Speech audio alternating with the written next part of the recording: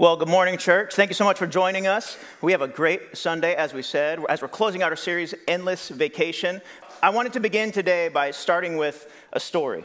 There's a story of a very busy businessman who was getting ready to go onto this next business trip that he had to take.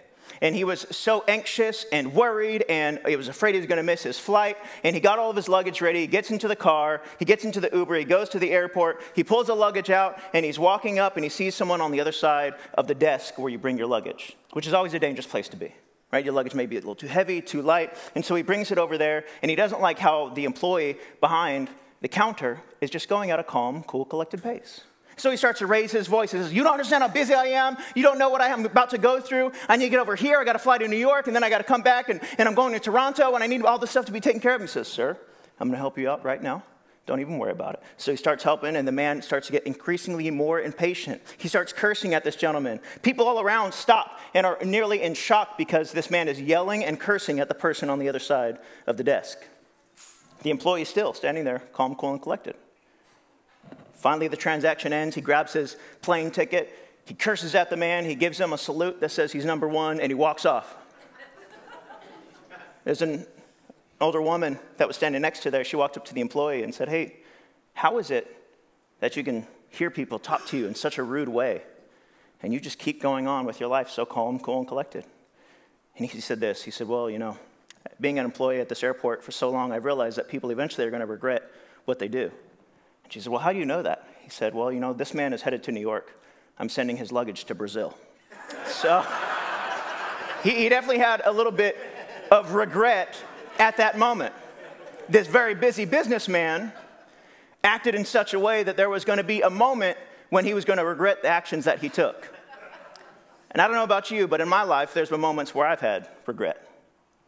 Regret is a similar emotion that many of us have, and we may not know exactly how to put words to it. And defined, it means deep sadness because of something we did or something we didn't do. And even though the definition seems a little elusive, I believe it's because we really don't know it until we experience it. And there's this weight that comes with the regret. We regret the things we did and stuff we didn't do. We regret the things we said and things we didn't say.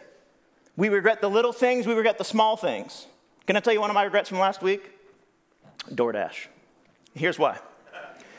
It was Sunday evening, and I wanted something sweet. Now, there's nothing wrong with wanting something sweet, right? Well, here's the problem. I have all of the allergies, and one of them is gluten. But what I wanted was a Pop-Tart. Now, Pop-Tarts, if you're watching right now, we would love to see a gluten-free Pop-Tart option of the cinnamon kind. Amen. Hallelujah. But I really wanted a Pop-Tart. So, the enemy created an app called DoorDash, so I pulled it out. And I said, "Hey, I want to see if I can get me a Pop-Tart." And you can. I ordered one sleeve of Pop-Tarts to the house. I sure did on DoorDash. Cost too much money. Don't do it. Don't do it. But I did. They drop it off, and I go out and get it. And Nikki, my wife, sees me, and she says, "What is that?" And I was like, "It's a Pop-Tart." She goes, "Doesn't that have gluten in it?" I said, "Yeah, but, it's okay." She goes, "You're going to regret that." And I was like, "You're not a prophet, so don't tell me what's about to happen."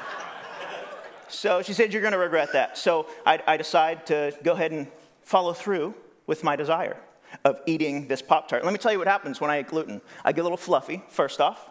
I get a terrible headache. My back begins to hurt. My stomach is a mess. I'm up all night. I begin to sweat, and then I get too cold, and it's just awful.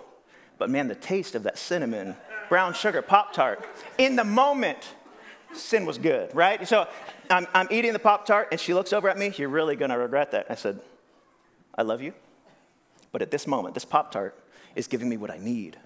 And so I ate that Pop-Tart, and I got tremendously sick, and I had regret. Sometimes the small things, sometimes the big things. Maybe it's staying too long in that relationship, or getting out of the relationship too early, or giving up too early. Or maybe not going into that interview because you weren't sure what people were going to think. Maybe some of us are walking into this room with regret today of things that actually happened to us. You've been thinking, "Well, when I was younger, my parents divorced, and it's my fault." Or someone you loved and trusted was supposed to be there for you, and they took advantage of you. Or someone that was so close to you hurt you in a way that you can't even put words to.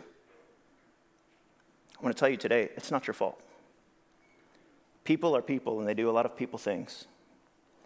But it's not your fault. You were in a situation where someone took advantage of one of God's kids. God will always take care of that. That's not the regret we're talking about today. The regret we're talking about is the actions that we have done or the inaction that we've taken part of that has caused us to live outside of what God is calling us to do. In fact, regret, I think it can be summed up in 2 words: if only. Many of us say it, if only I would have done this, if only I would have done that, if only I could have gone there. If only. Here at this campus, we call that when you should on yourself. Yeah, give it a minute. I should have, I wish I should, and then I didn't, but I couldn't, and don't should on yourself. If only. What if there's a way when the truth is everyone does have regrets, but what if we didn't need to live in them? Today, I just want to share the idea, what if regret doesn't have to be forever? What if the sins of yesterday, when you missed the mark, the things you did that you're not proud of, when you missed out or you messed up, God, is there still something for me? I believe there is. In fact, all of us have these regrets. In fact, you look all throughout Scripture, you see people time and time again doing something that they would intentionally regret afterwards. We talked about Moses a couple weeks ago. Moses was a murderer. Abraham was a cheater. Jacob was a deceiver. You start to go through, okay, David, he was an adulterer, also a murderer. Well, what about Peter? Okay, he was a denier. What about Paul, who was Saul before he became Paul? He was a murderer and a terrorizer. But God used every single one of those people because they didn't live in their regret. The regret caused them to do something, to bring some type of change so they could step into what God has for them. And that's the question we're asking today. How do I leave regret behind me to move on toward what God has in front of me? Wouldn't that be a beautiful day if we could take an endless vacation from regret, leave the luggage, and move forward to what God is calling us to? So I figured it would be a great time for us to look at someone who knows regret very well. His name is Paul, who originally was Saul. So if you have your Bibles, if you turn with me to the book of 2 Corinthians chapter 7, verse 8 through 10. We're talking about Paul. His name was Saul. And then in Acts 9, he's getting ready to go and terrorize more Christians. He said anyone that believed that Jesus was the Messiah is someone that needs to be imprisoned, they need to be isolated, or they need to be murdered. We're about to read this person's book. Right? This is someone who was so ready to get rid of people of the way, is which Christians were called back then, that followed the way of Jesus.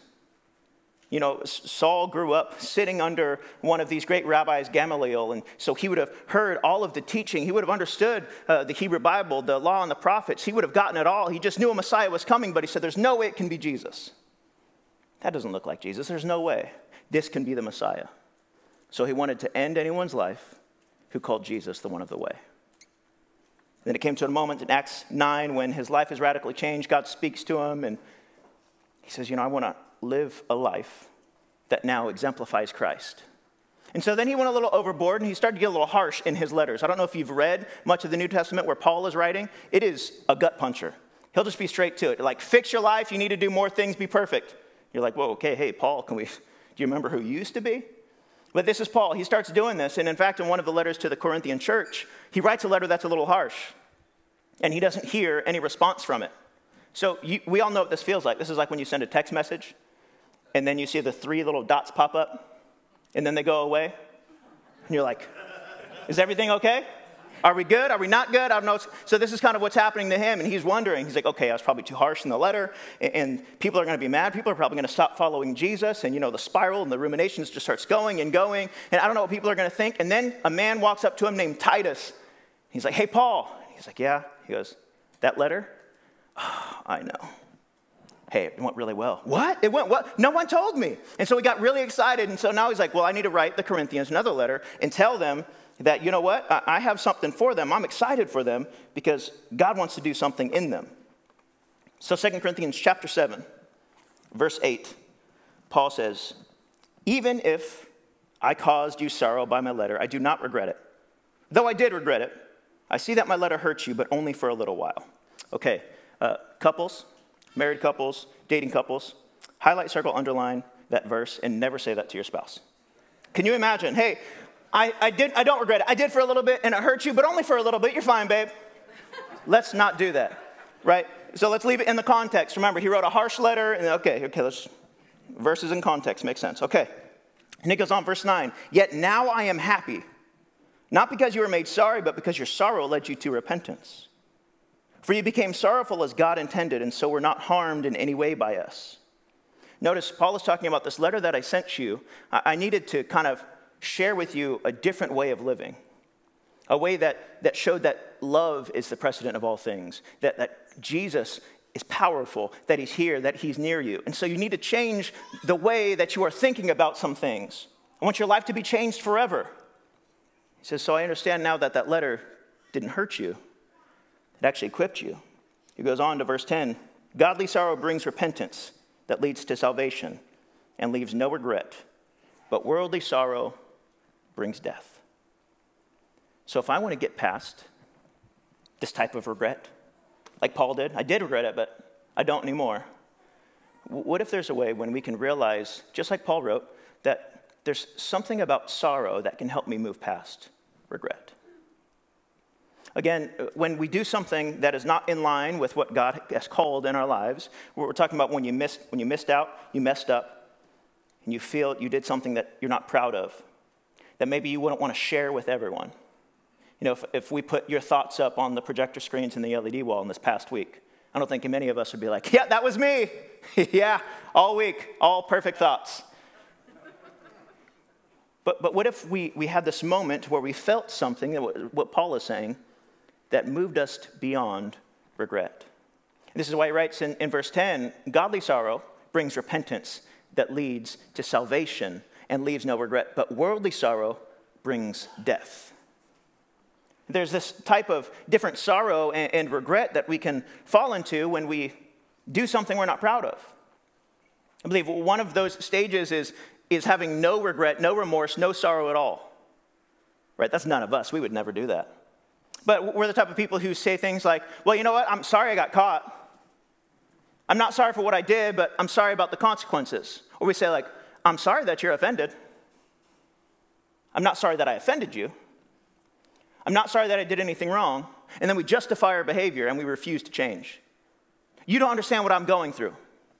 The busy businessman. You don't understand this flight that I got to catch. You don't understand how many hours I worked this week. You don't understand that the load that work is just putting on me, and I just can't. We just excuse ourselves from any of the action. Then it goes into this place of worldly sorrow that brings death. It's the one where you are sorry for what you did, but you're also sorry for who you are. So now I'm a mistake. I didn't make a mess, I am a mess. I didn't do something bad, I am a bad person.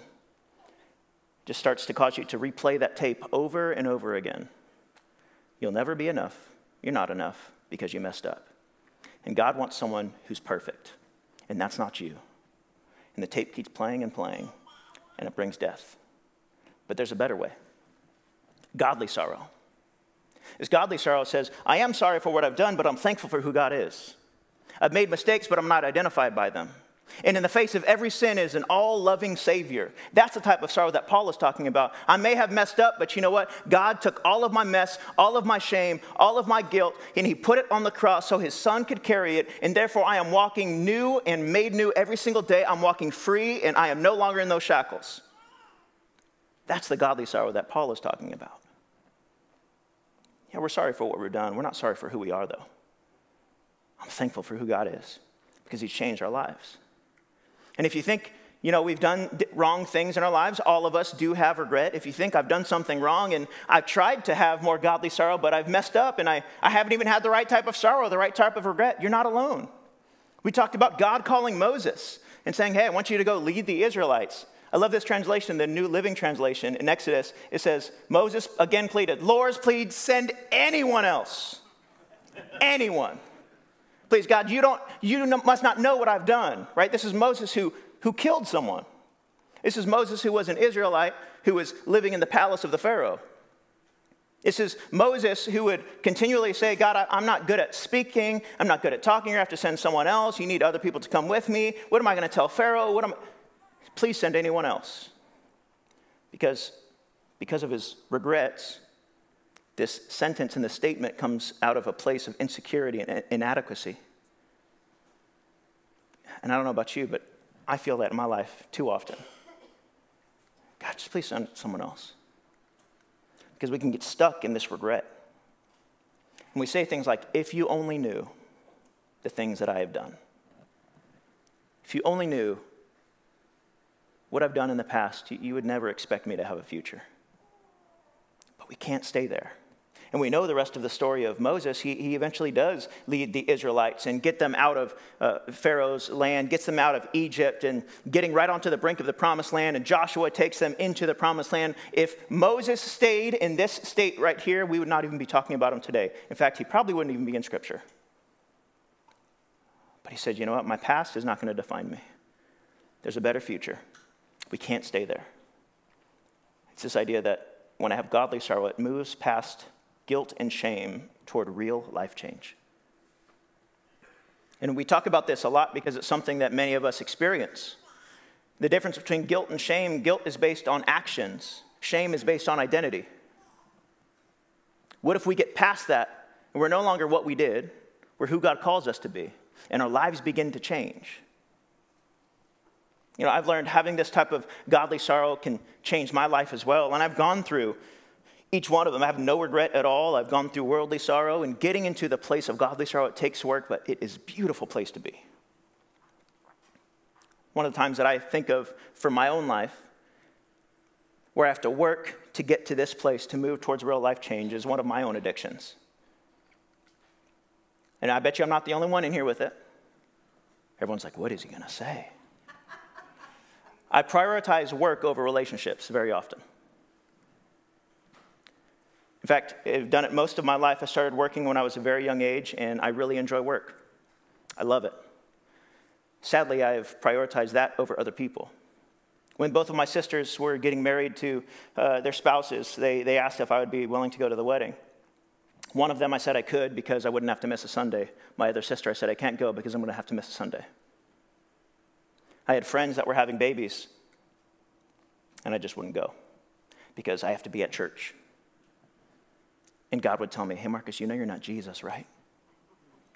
Well, no, God, I got to be there, and I got to make sure, this place wouldn't run without me. You start telling yourself all these lies. Again, I know I'm not the only one. You can look at me crazy all you want. I know there's some of us in here. And I would say these things and act like everything was fine, and I'm doing the Lord's work. Am I? Or am I building my own kingdom? Are we, or are we building our own kingdom? And I know that when I fall into that, and it's something that I've gotten so much better at, and I call myself a recovering workaholic, and I've gotten so much better. But my wife at times will say these 3 words that remind me if I start to fall into that unhealthy lifestyle.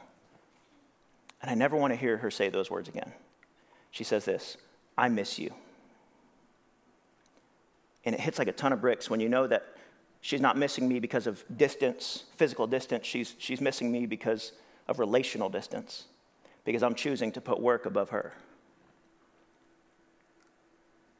Maybe your kids have said those things. I miss you, Dad. I miss you, Mom. And I know we're speaking in a room where many of us have served in the military, and I'm so thankful for that. You don't always have the choice to be at every single birthday. And I can only imagine what that is like. But my encouragement would be, when you are home, let's be present. Let's leave the computer at home. Let's make sure that we're not spending more time on our phone. Let's make sure we're not talking to our spouse or our kids going like this. Yeah, sounds good, whatever. What if we're fully present? I talked about getting to this place of life change. A couple years back, my sister and her husband came to San Diego, and we got tacos, because that's what you do in San Diego. We got tacos. These are the best tacos in the world. I feel like we just say that. I don't think we know. But we say the best tacos in the world. And so we had these tacos. We're in downtown, and you're like, those aren't the best tacos. I know. But we're eating these tacos, and I look at my sister and my brother-in-law, and I say, I just want to tell you something. I said, yeah. I said, I was really unhealthy when you both got married, and I missed your wedding. I'm not asking you to forgive me. I'm asking for your forgiveness, and take as long as you need to take. They put their tacos down, which is heresy. They put their tacos down. They grabbed my hand. They grabbed Nikki's hand, and they said, we love you. We're family. We're all growing. And it was at that moment I realized I lost years of my relationship with my sister and my friends and family members because I prioritized work over everything else. I need to fight that. you say, God, I want my regret of placing work over everyone else, I want it to lead me beyond guilt and shame into this life change where I say, hey, you know what? I love you, church. I love my wife more. And I love my wife, but oh man, I love God. What if I can get to that place in my own life? And what is it for you? The thing that you still deal with, the thing that you still concentrate on and try to get over, but you feel like you can't even forgive yourself. What if God is saying the same 3 words that Nikki says to me? I miss you. I miss our talks. I miss our walks. I miss when you would read the word that I'm speaking to you. I want your life to be changed because I want it to be connected to me. This is what God is saying. I miss you. What if our life could be changed? And just like I sat on the other side of the table with my sister and my brother-in-law, and I said, would you forgive me? There's something about being repentant with God that totally leads us into this place that says, you know what? I can let go of this regret. I can let go of this regret because I know I've messed up, but I'm not a mess. I know I've done something wrong, but this is not where I have to stay. This is not who I have to be forever. This is not who you are. There is more. I can choose repentance to get over this regret. Notice the same verse, 7:10. Godly sorrow brings repentance that leads to salvation and leaves no regret, but worldly sorrow brings death. And I know some of us, we heard the word repentance and you got chills down your spine. You started thinking of the person on the corner with the sign, turn or burn, and you better repent. And we think this word is such a terrible word, but church, it is beautiful. And I wish we understood what it truly meant. And so I want to share that with you. You see, this is a Greek word. The Greek word is metanoia. You're welcome. Look at that. Just say metanoia. Everyone? You're a theologian now. Look at you. Metanoia. The word means to change your mind. Meta means change. Noia means mind. The verb would be to change your thinking. This is why John the Baptist would say, repent, the kingdom of heaven is near, it's at hand. This is why Jesus would say, repent, the kingdom of heaven is near, it is at hand. It's saying, I want you to change the way you think about your relationship with God. Because for so long, they thought it was based on works. I had to do enough to experience Christ. He's saying, oh no, change your mind, repent. Change the way you're thinking about this relationship. This relationship is a God who loves you enough to send his son to a cross to carry all of your sin, all of your shame, all of the guilt, and conquer it for you. So you don't have to work for the love of God. You get to experience it. That's what salvation is, where your life is drastically changed and you are not only saved from, you are saved for the great purposes of God. There's no regret when salvation walks in. I'm not saying you will live a life that is free completely of regret. I will say when regret does come, if we are repentant and change the way that we think, that God is going to love me less if I sin, or God is going to love me more if I don't sin. If we change the way we think and we say, God is present with me right now and he wants to love me and show himself to me, and he's speaking those words, I miss you and I love you. Doesn't matter what bad we have done. We are saved. That's what it's about. He goes on, he says, worldly sorrow is going to bring this death, though. I don't know if you want it. Right? You look at 2 of Jesus' followers. One of them, Judas, who betrayed Jesus. Another one, Peter, who essentially betrayed Jesus. Judas betrayed Jesus, and it says in the Gospels that he immediately regretted it and felt remorse. He took his 30 shekels of silver and he went to the officials and he's like, hey, could you just take this back? And they're like, too late now, buddy. You sold Jesus to us, we have him. He stayed in the place of regret and remorse, and it cost him his life. Then you have Peter. He's watching Jesus be taken away. And I can imagine Peter saying, that's my Jesus. That they're arresting right now. That is my Jesus. I'm the one who's supposed to be protecting him. I tried to do everything I could. How could I let this happen? I would never deny him. And then someone walks up and says, hey, Peter, aren't you a Jesus follower? No, that's not me, he denies. Happens 3 times, he denies. But there's a moment when Peter's eyes lock with Jesus, it's recorded in the Gospels, the moment he says, no, I don't know who Jesus is, Jesus looks back at him, and I can imagine the pain of that feeling. Not only did I mess up, but I messed up in front of Jesus. What do I do now? But you see, Peter didn't stay there. Because Peter knew that I've seen people go to Jesus and share their deepest, darkest feelings, share those moments and ask God for forgiveness, and he has done it. Because the truth is, repentance will bring us into a reconnection moment with God and restore every relationship. This is why when Mary and Martha go to the tomb where Jesus was supposed to be laying, the stone is rolled away, there's a big angel, and the angel says, do not be afraid, because angels are really big, and I would be afraid every single time. I'd be like, well, be smaller then, and I wouldn't be as afraid. And they say, don't be afraid. I want you to tell the disciples, including Peter, that Jesus has gone ahead of them. He wants to meet with them. Those two words, including Peter, including Marcus, including Steve, including Mike, including Maddox, including Jaden. Bring everyone, including the ones who feel like they're too far gone. Let them know that Jesus is waiting for them. So Peter goes.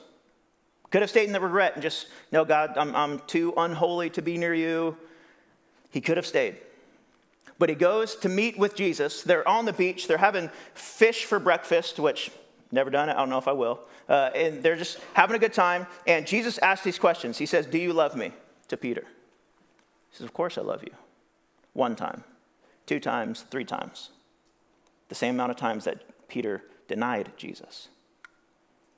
And then Jesus says the 2 words that he spoke to Peter. If you love me, then follow me.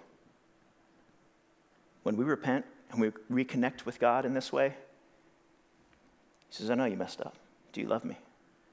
Yeah, Jesus, I do. Sometimes I just make the wrong decisions. Okay? Do you want to be forgiven? Yeah. God, please forgive me and take this away from me. Help me.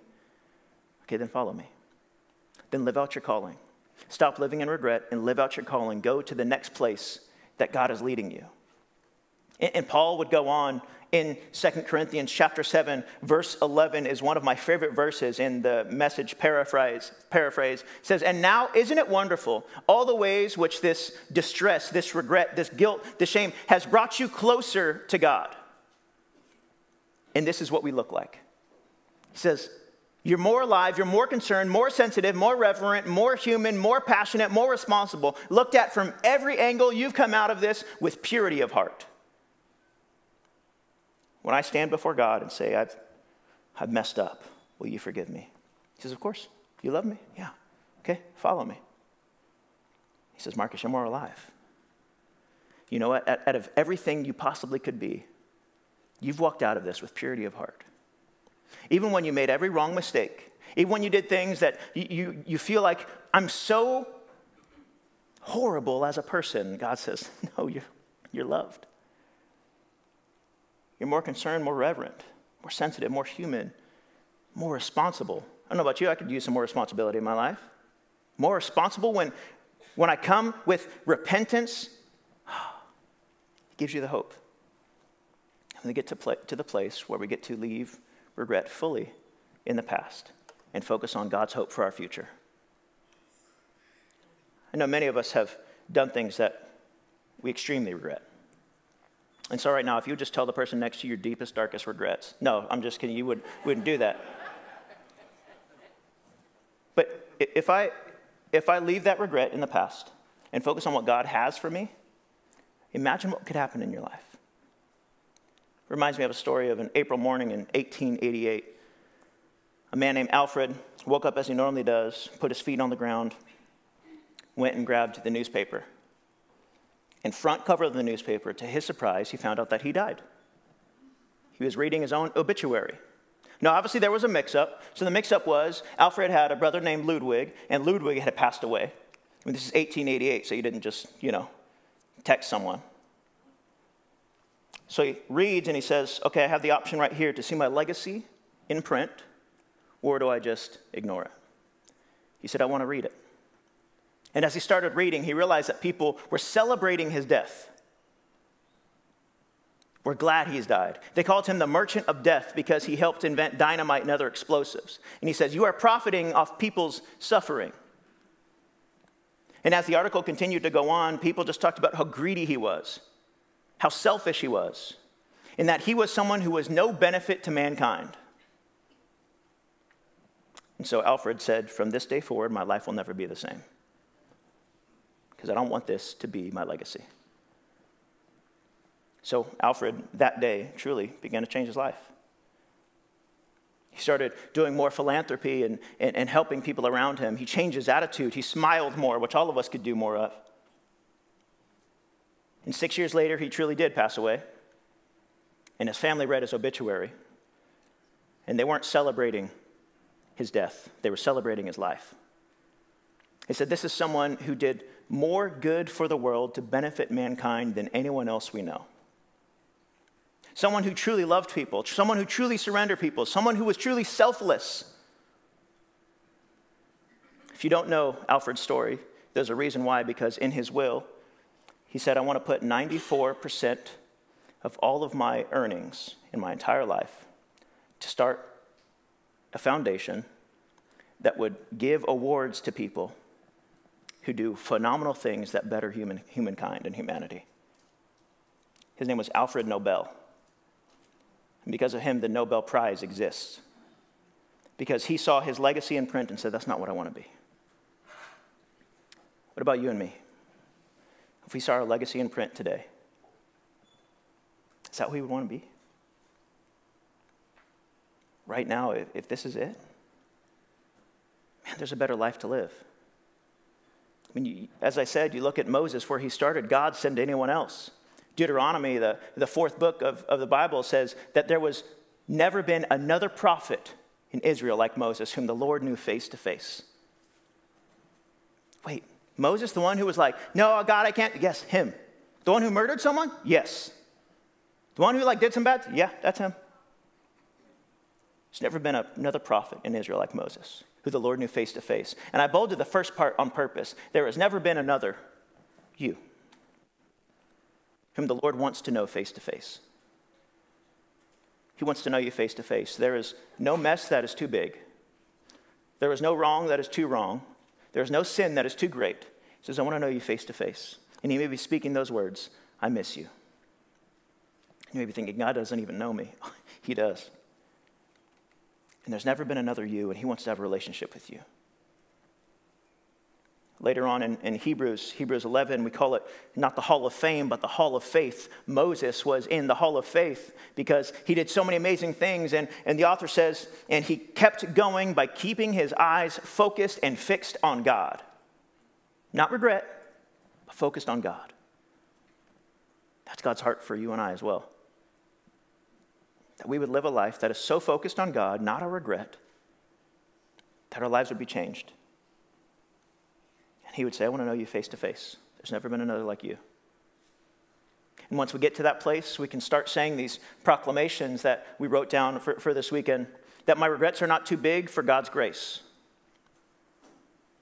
This is why it's good to always continue to read Scripture and find out the depths of the grace of God that are available for us. There is no sin too great for the grace of God. I'm not what I have done, I am who God says I am. We sing that song, are you hurting or broken within, overwhelmed by the weight of your sin? Jesus is calling. He's calling you by name. He's saying, son, daughter, come to me. And then last, we may not be able to change our past, but Jesus can change our future. This is about the hope that we get to have in him. This is what we get to declare. I want to say them out loud together, because I want to truly believe it. We'll start with the first line. My regrets are not too big for God's grace. Let's say this. My regrets are not too big for God's grace. Let's read the next line. I am not what I have done. I am who God says I am. Let's say the last line. I cannot change my past, but Jesus can change my future. If that is true, then today, what regrets do I need to leave behind? What do I need to let go of? What do I need to ask God to forgive me of and be healed of? What are the things that I'm holding on to? Maybe your regret happens nearly every day or a few times a week because there's addictions that you just feel like you can't let go of. We want to help you. Whether it's groups, meeting with our pastoral team, praying with you, giving you resources, we want to help you. I share this with all of our men's groups. For anyone dealing with any type of addiction, there are some great apps that you can have on your phone and all of your devices. And for me, I have one called Covenant Eyes. It's out of Job. I've made a covenant with my eyes that I might not sin against God.